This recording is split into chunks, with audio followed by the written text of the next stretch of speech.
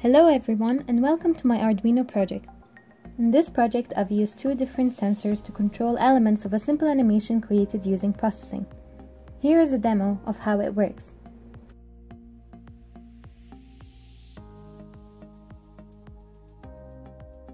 As I move closer to the sensor, the speed of the flying circles increases.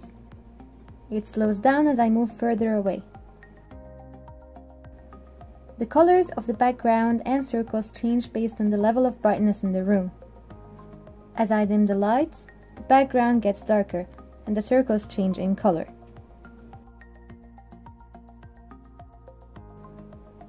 This project allows users to interact with the animation on screen. Its purpose is simply to entertain, and it could be developed further to allow more complex types of interactivity.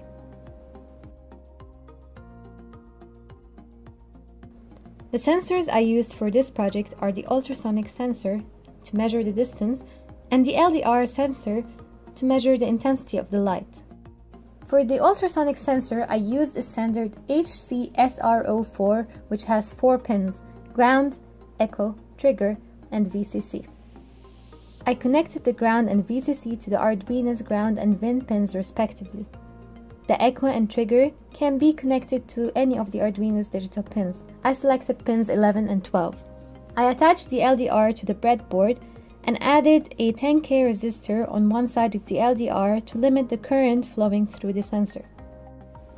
I connected the other side to the ground pin on the Arduino. I then added another wire to connect the resistor to the Arduino's 5-volt pin. Next, I connected the LDR and resistor to the A0 pin. Here is my Arduino code.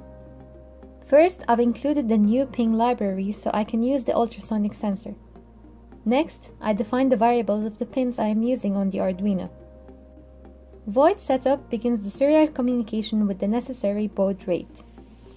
Under void loop, I declare variables that store the readings of the pins being used. I also map the values received as per my requirements and add constraints to some variables as to restrict the values from going over or under a specific number. I then add a 50 milliseconds delay between pings. Finally, I print all the values of the necessary variables. In the processing code, I have a particle class that includes all the properties and animations of the particles. Over here, I've imported the serial library so I can connect processing to Arduino. Next, I initialize the necessary variables and set the particles count to my desired value.